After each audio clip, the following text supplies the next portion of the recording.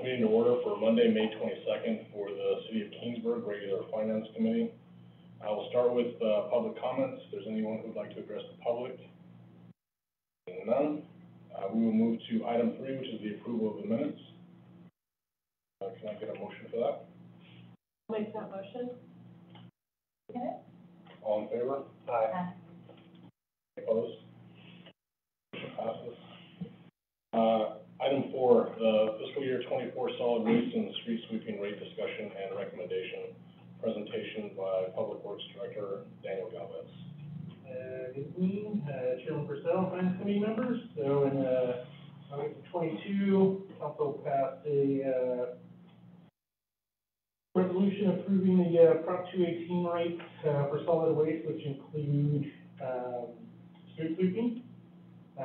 So at that time, and as part of the Prop 218 process, it does allow for increases for 5 years. So the first increase took place in September, soon after the resolution was passed. But we're approaching the time to approve the future increases, which will take place every July 1st from 2023 through 2026.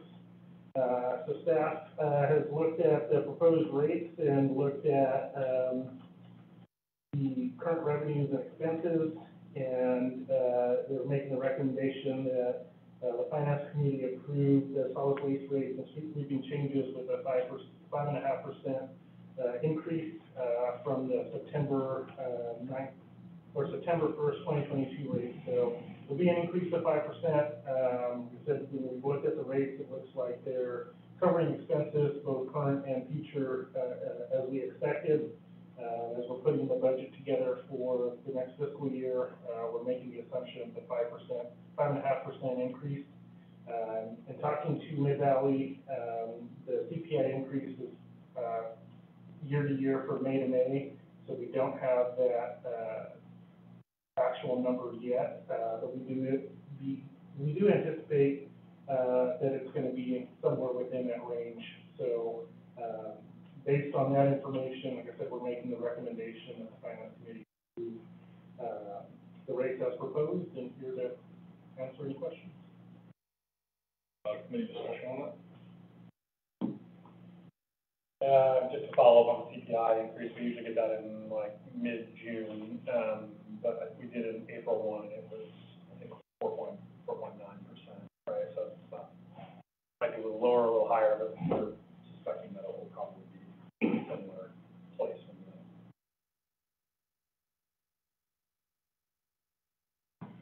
And that's what they're going to charge us more?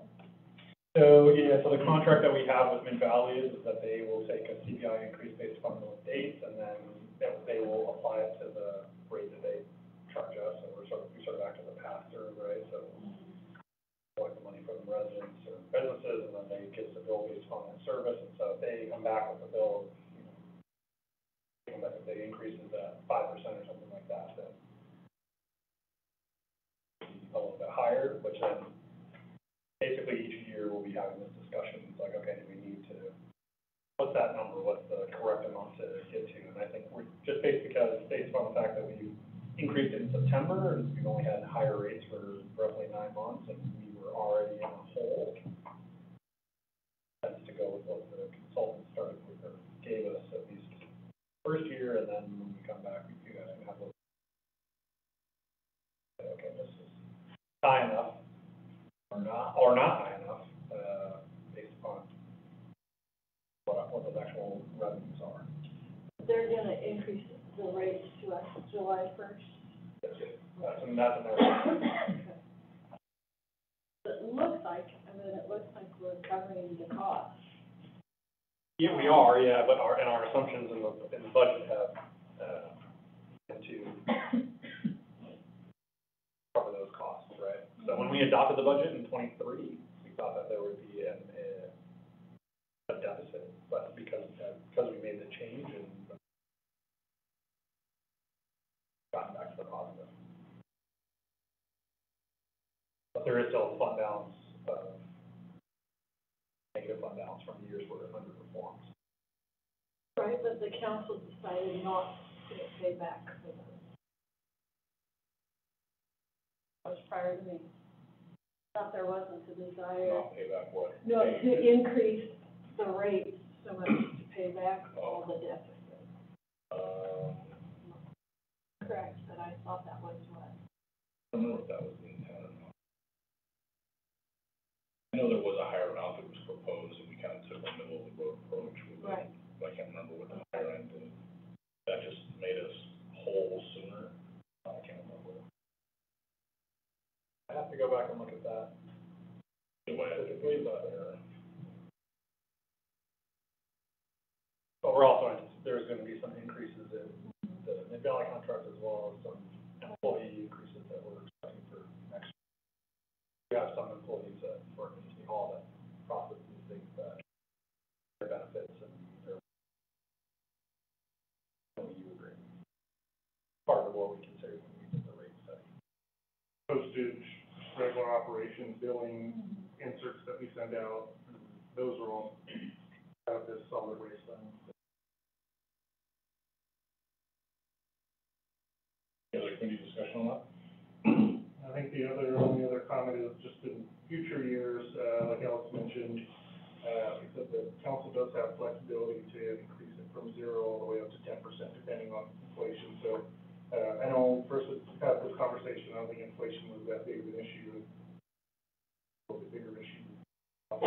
So, something to consider as well too, just as we kind of monitor that as well.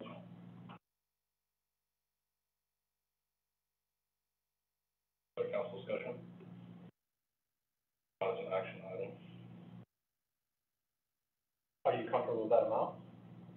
5.5%.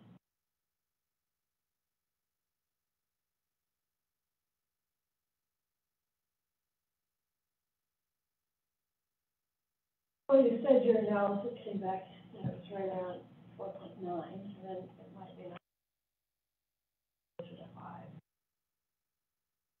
If you want, because you guys are making a recommendation, or this committee is making a recommendation to the council, when do we have to know what the number is so that we can make the change? So in order to make it effective July 1st, we need to have, at least 2 weeks. Probably the first meeting in June. Bring back some other different percentage amounts based upon that, and then see what that looks like, from the council's perspective, if that council can take action. If there is a 0.5% overages, where's that extra money go? Could we roll that? It was based That on extra money is just gonna impact, so whether it's 5.5% or 5% this year, it's gonna impact next year. So if we do 5.5% and we are 0.5% over, next year, if those same numbers come in at 5%, we could drop that number to 4.5% because of the overage. So it's not, we're not overbilling and wasting that. I don't wanna pull money from the citizens and then spend it on something outside of this is the only thing. As long as it's getting on that, personally, I'm comfortable with 5.5% if that's where staff thinks we need to be. And I think that's what, council had agreed, not to say it's on its own. But.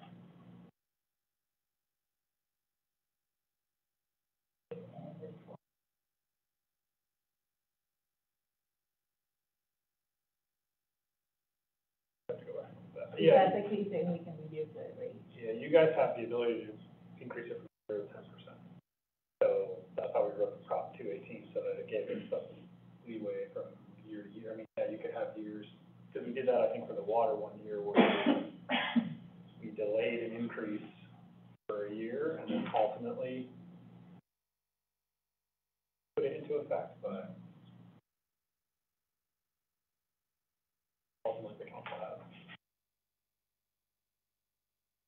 I want to minimize 0.5%, but I don't know where the horse is at. No, but I think we just hit a lot of people with limited income with a substantial increase during a difficult time. So, I mean, and given that we're have the ability to take increases every year, we could also be a little more conservative on the rate, make up for it in future years. On the SB 1383 front, Power Cycle's been pretty lax in terms of enforcement of that. Started in 2024, that is gonna ramp up.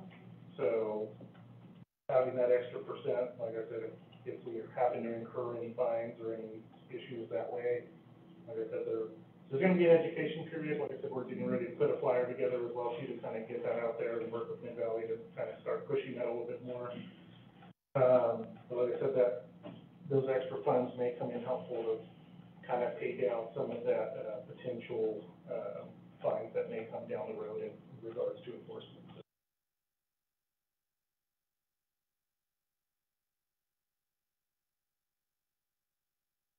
Have an agreement on anything?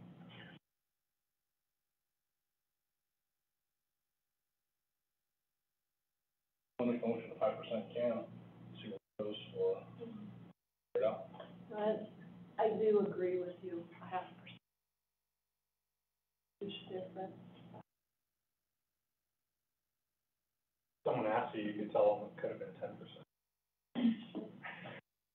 I think that realistically, years down the road, whether we choose 5%, 5.5%, it's all gonna end up balancing out because we have that service of 10% variation. It's just, I don't know how much this year is gonna matter. It's gonna impact people, I understand that.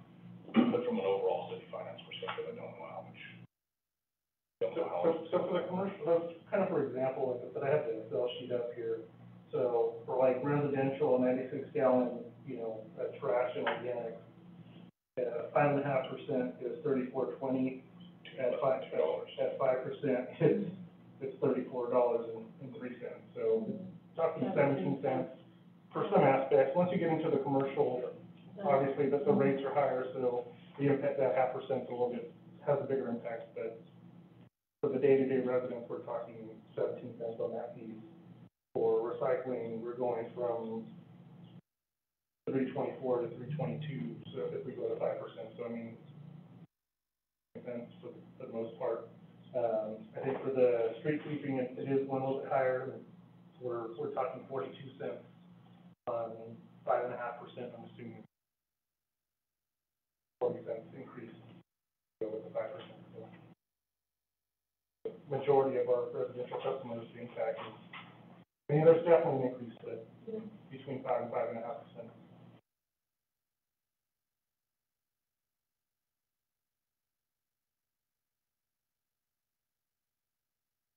Any motion? I don't have a motion for that. Yeah. I need a motion one way or another. I'll make a motion for the 5.5%. All in favor? Any opposed? Okay, motion carries. Item 5, the Community Facilities District update for fiscal year 23-24. Presentation by City Manager Alex Anderson. Yeah, so thank you, Chairman Purcell and members of the committee. This item is to discuss, the additional assessments that we have for new annexations, since June 7, 2017. There are, each of our new annexations, whether it be residential, retail, industry, anything, there are rates, that have been adopted, by the council, and something that happens each year with our, with the annual, budget approval. And, the CFDs, the Community Facilities Districts, act very similar to landscape and lighting districts, except that they cover, more eligible expenses, right? So landscape and lighting do just that, where, this can cover police, fire, administration, landscape and lighting, like we're talking about, other, really anything that is necessary, to address these new annexations. So, we have 2 zones. The reason that we have 2 zones is because of the Summerlin subdivision. So the vast majority of our tax zones are what's identified in the staff report as tax zone 1. So think of the new, for the most part, what we've had has been housing annexation. So the ones on Mendocino and the one on 10th are paying that tax zone 1 rate. Tax zone 2 rates are higher, and we have only a handful of properties that are on the Fresno County side of the Summerlin subdivision. So Tulare County actually, they have to approve the same thing that we have to approve, and then they collect the funds for the total claim properties, and then they revert that money to us, because we, operate it like it's our own subdivision. But I can't show you those funds here, because we don't personally, collect them, because it isn't technically. But the discussion today is basically we have the ability to increase the amount based upon, it's a blended rate, which was in our, original, formation document. So basically what it says is that specifically on July 1st, commencing on July 1, 2018, the maximum special tax for developed property shall be increased annually by the greater of the change. Blended consumer price index during the 12 months prior to December of the previous year, or 4%. So the December 2022 blended CPI was 4.9%. So we're just seeking input, with regard to what this rate should be, and specifically on tax zone 2, so that we make sure that we get that information to, so that they adopt something that's, equal to what we adopt. So what we didn't want to happen, right, is because you've got some homes in Fresno County, some homes in Sawyer County didn't want, you live on one side of the street, you're paying $1,488, and if you live on the other side of the street, you're in the same subdivision, you're paying $732. So, we've included some options so you can kind of see what that looks like for those properties. It's on, in the first, spreadsheet pages. So that just shows that at 2.5 for, and then the maximum amount is the 4.9%. So we're looking for some direction, to take, on the total rate amount. And these are still a little bit in their infancy as well, so there's only a couple of them that are actually fully, built out to where we'll see the full revenue amounts. And so, there are some lower expenditures that we have right now, so I do think that there's leeway for the committee and the council to approve a smaller amount as it is. You know, the only thing is you can go back, right, and get those dollars. We don't spend all the money each year anyways. We divert a portion of it because it covers things like road improvements, alleys, and things like that. And so, you know, there will be a fund balance that sits there for a handful of years for something road repair, and then obviously there'll be a large expenditure that occurs with the intent is those subdivisions are paying their way for that, as opposed to us trying to have to grab from, our other shared funds, which concludes my report, but I'm certainly happy to answer any questions. Any discussion on this? So Tulare County will adopt exactly what we adopt for the Summerlin? Yeah, so, well, we're supposed to, that's part of the MOU. So when we first developed, well, we already had our own CFDs before Summerlin ever came along, and so then when we did the Summerlin one as part of the funding mechanism, we talked with them about adopting the CFD. Summerlin was actually the first CFD that the county had ever done, and I think it's still the only one that they have. And so they use the same consultant that we use as well, and I had with them last week, and they said that they're working with county staff, planning staff right now to put all the documents together. And so I just want to make sure that it remains the same. What we have done historically since we've had this is that it's just been the maximum amount each year, which I think has been 4%. I think this is 4.9.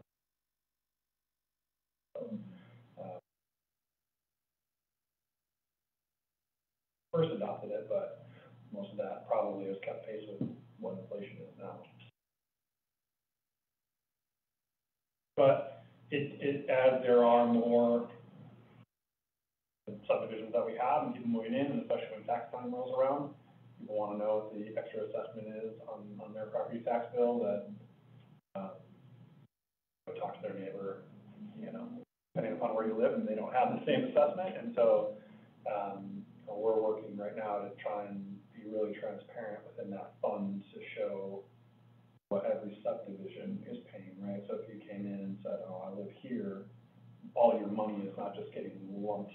Like, it's just not this $185,000 just sitting there, right? It's being allocated to the appropriate subdivision. So if you come in and say, well, I've been paying for my park to be upkept, we can show those expenditures and that's my subdivision.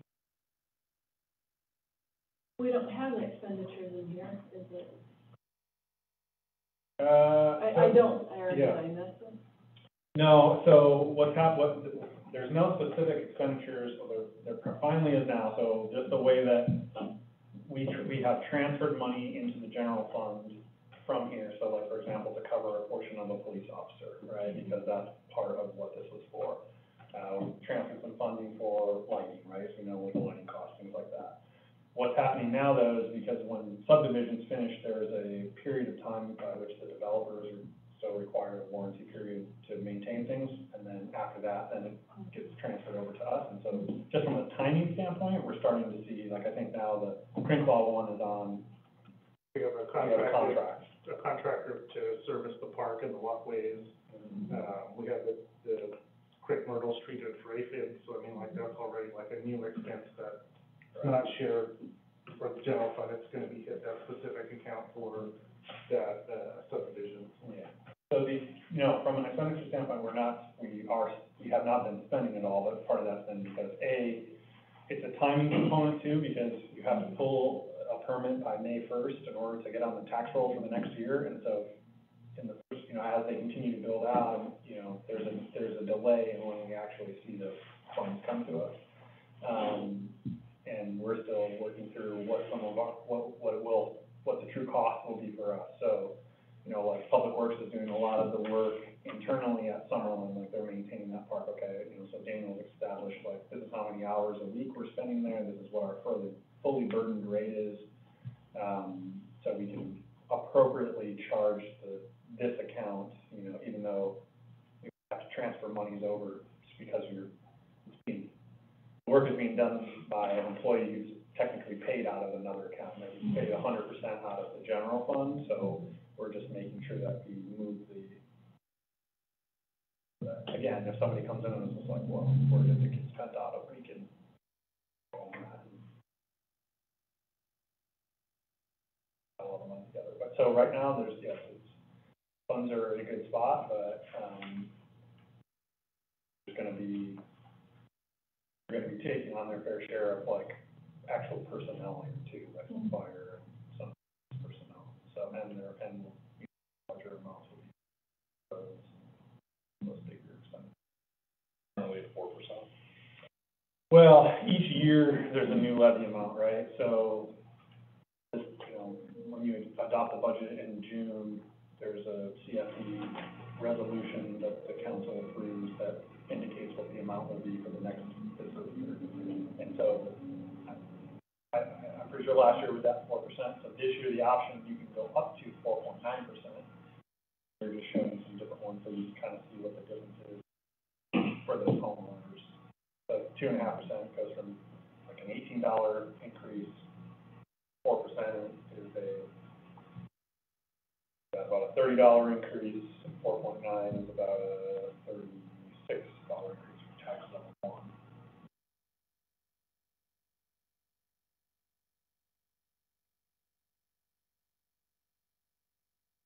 I'm curious what your thoughts are on this.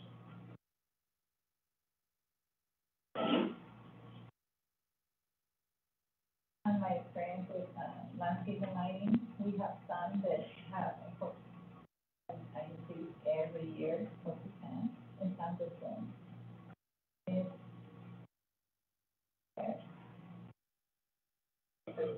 to explain why some have an increase and some don't. Consistency, better to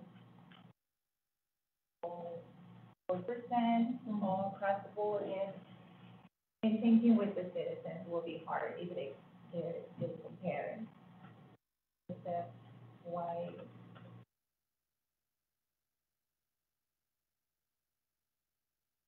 I get why people in Sunderland are they're gonna have that fight, and I get that, and I think that's part of that being the region. So what you're saying is that 4%, if it was 4%, would you get on 4% across the board? What I mean is like, if we decide 4.9, it will be beneficial for the budget, to enhance at the CFD, we can public safety and also, keeping up with it.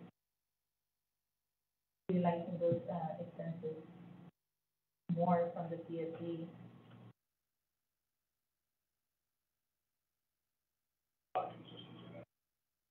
I will like that. So what would your recommendation be? And,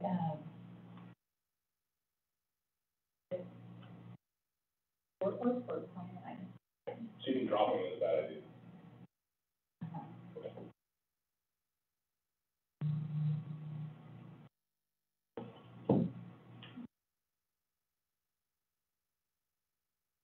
Do you have thoughts?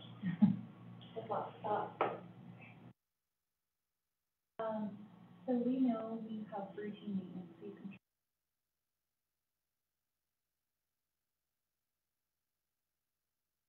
Police and fire, right, that's kind of going to be their number, do we look at actuals and then project?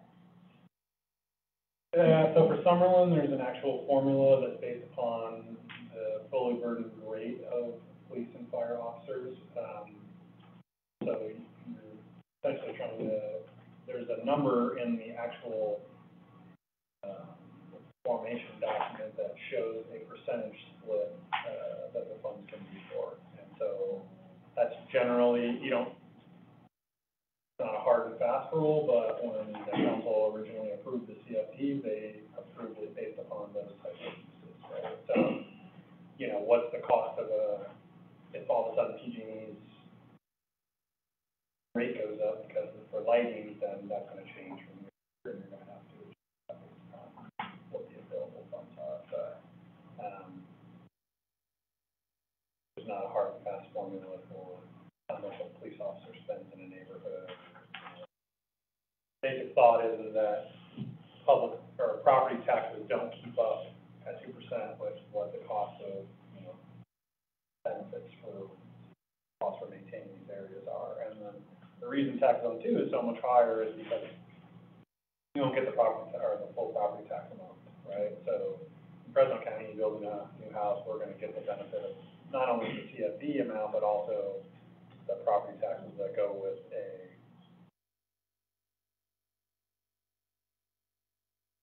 that we don't get. The benefit of saying they live in Kingsville. Well, lots of them that live over there don't even know that they don't live in Kingston Yeah. proper, so, but yeah. Which is sometimes a challenge. Well, and the county gets the benefit of having new housing and a higher increment on the amount that they do collect.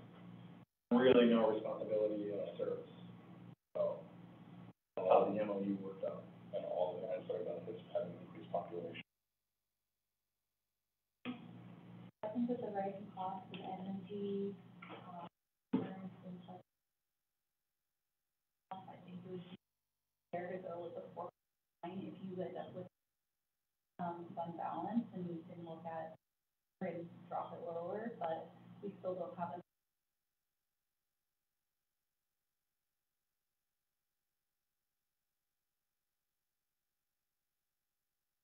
Having that fund balance is important, I mean, just to kind of give you guys an idea, yeah, so, like Road 16, eventually those trees are gonna grow. They're gonna need tree trimming where city staff is not gonna be able to do it, and we're gonna need to contract some of that work out. And so you're probably looking somewhere in the, $5,000 to $8,000 range to get all of those trees trimmed. And so you're gonna wanna have that kind of on a consistent basis, where it's like, if you wanna upkeep it, then, where we struggle with that on Bethel and River Johnson, because the rates there have not changed since we implemented, so it stays the same. The amount that we collect is every year. And so we don't have that money to do that full maintenance on it, so it takes time from other locations for us to kind of cover those costs. So as we take these new areas on, we just gotta be cognizant of not just the expenses now, but what we're seeing in 2-3 years, 4 or 5 years down the road, and bigger expense tickets, like eventually the splash pad's gonna need a new timer or a new pump, or repairs, or more into those assets, and those are all gonna need to come out of that, CFD. Recommendation. I think 4.9. You said that, CFD over by River Johnson hasn't gone up, is that just because of the way it's written? Yeah, so those are landscape and lighting districts that were developed in like the nineties. Some of the ways that they originally formed them back then, they did not have an escalator. So no CPI increase or anything like that. So the only way that we could go back and increase those is you have to do a Prop 218 and get all of those people to vote for it. So that's why when you do annexations now, we condition them, as initial approval, because there's one owner, right? There's the developer who knows that I'm not gonna have to pay for it, it's gonna get passed on to the people who buy the houses, so they sign the documents, it's how it gets formed, and then basically you're buying into that once you buy into that community and become part of your facility. But, yeah, so, you know, some people still pay $72 a year that they paid starting in 1993, and they're still paying $72 a year, right? So it's better than nothing, it's better than not having anything over there that we have to deal with, but doesn't address the things that we're talking about. So, and I think it's just good that Bruce is having this conversation at all, because if somebody comes in and asks, like, okay, why did you decide to raise my rate, 2%, 3%? Okay, we talked about all these considerations. Landed and also in the council. So the money for these tracks, does it stay in fund for these tracks, or is it in other? We have a separate fund for CFD, and we are keeping the revenues and expenditures by fund, by, track number. Okay.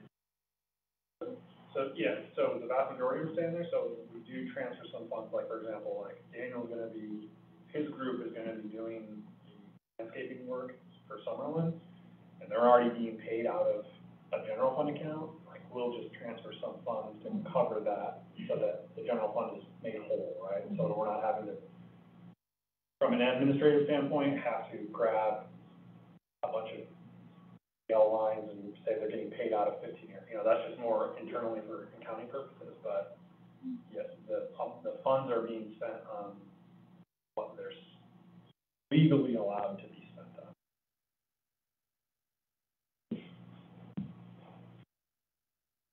Let's see if this is, staff seeking direction.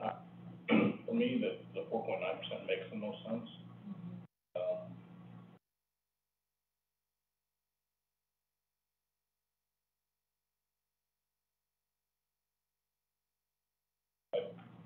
If you're seeking direction, I put this down.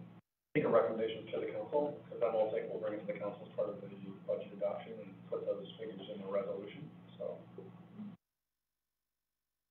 Do I have anyone that wants to make a motion? What percentage to take to city council? We'll make a motion to bring the 4.9%. Second. All in favor?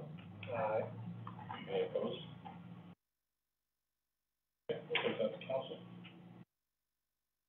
Item 6, city investment returns for first quarter 23, presentation by Finance Director Alma Coca. Chairman Purcell and Finance Committee members, this is only, information for the first quarter for city investment. Recently, the city council authorized the staff to explore investment options outside the traditional local agency fund base, specifically utilizing California Class. And after approval, we split investments equally between the two pools in order to provide a side-by-side comparison of returns. And in your pocket, we have the first quarter for March 31st, 2023. And the highlight on the quarter is the interest earned for California Class, $86,596, and the effective date of earning was March 31st. For late, the investment, the interest earned on that investment was $53,684, and the effective date of earnings was April 14. The difference on that, interest earned is around $33,000. And, each of the pools operates in the same way. The California class short-term to medium securities portfolio offers the opportunity to optimize interest earnings while not sacrificing safety or liquidity of the funds.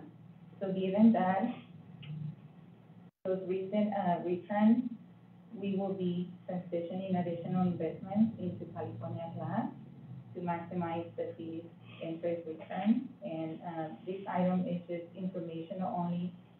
We'll probably be including the, investment report quarterly and taking into council. We, compared both, pools, and just to give you an idea, we set aside half of the investment into California class, and we let them sitting there, but with Nave, we transferred from and to, and it went higher than California class, and it's one lower than the total that we had in California class, and Nave went as high as, give an idea, of $9 million.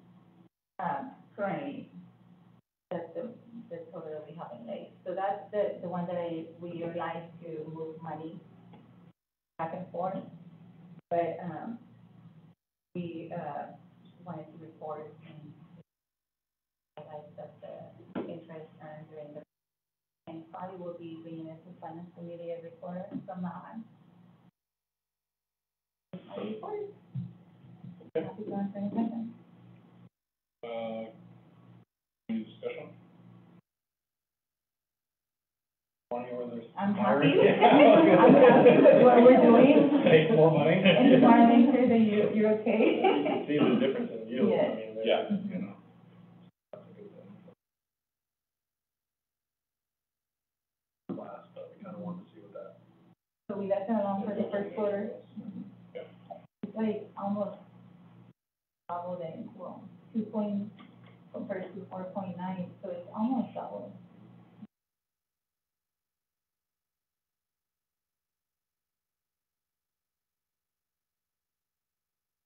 Or, any other business? We can go ahead and adjourn the meeting.